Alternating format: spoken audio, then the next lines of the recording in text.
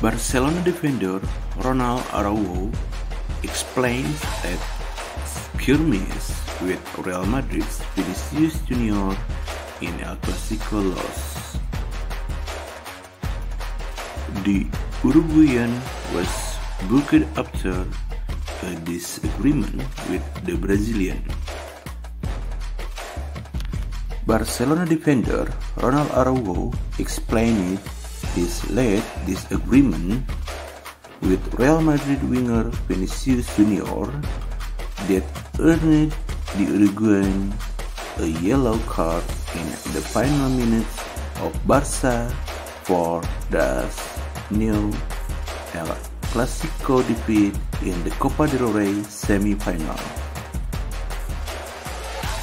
Ronald Araujo once again was involved in a direct match-up with the Brazilians, and the two were very physical with each other as usual, and near the end of the game, Vinicius was sent taunting Araujo and other Barca players, which caused Ronald to push Vinicius into the ground.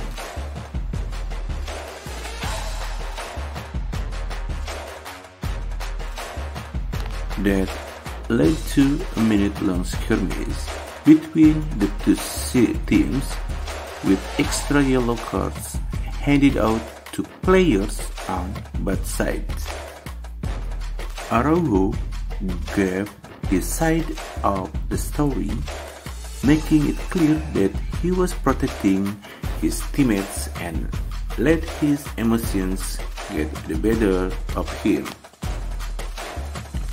Ronald also talked about the heavy defeat against Los Blancos and what comes next for Barca after their cup elimination.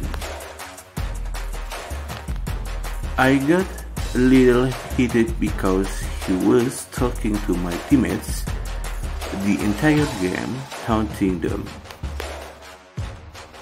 I've always said he is a great player who will get a lot better if he is only focused on playing.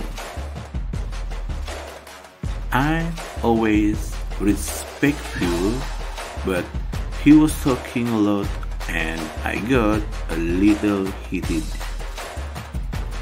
I am sad because we could not advance to the final and make the supporters happy.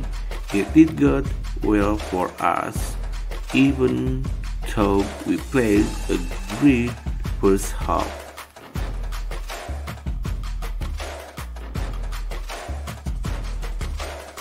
But we conceded two quick goals and dropped our level too much.